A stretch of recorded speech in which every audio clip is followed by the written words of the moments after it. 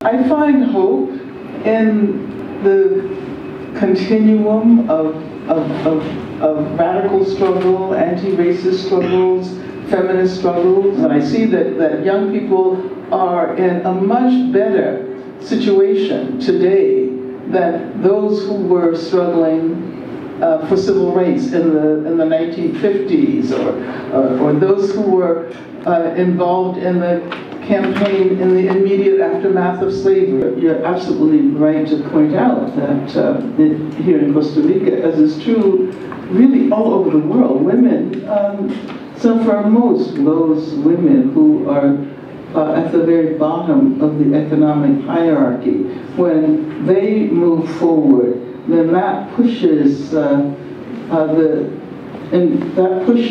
everyone in an upwards direction. I'm impressed by the fact that finally there appears to be